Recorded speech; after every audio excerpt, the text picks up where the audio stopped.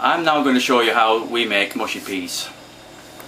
We start off with dried marrow fat peas, which we soak overnight in water. And when they're soaked overnight, you can see they swell to at least 3 times their size. The first job,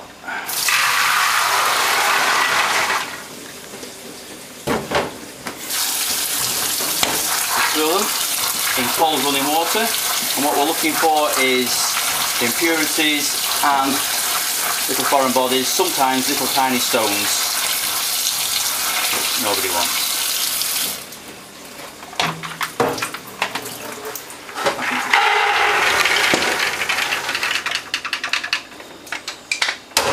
Now to fill them with hot water.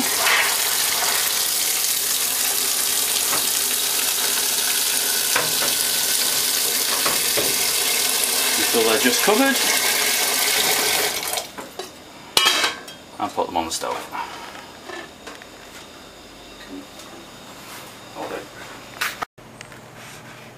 Right, once on the stove, we've got 3 things to put in. We've got a little hint of pea green, a bit of colour,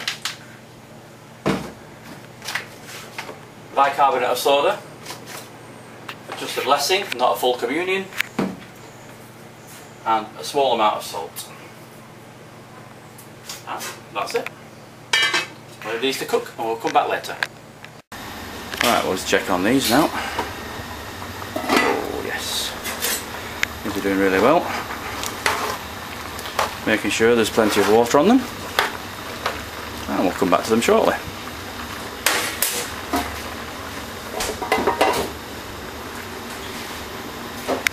And here are some we prepared a little earlier.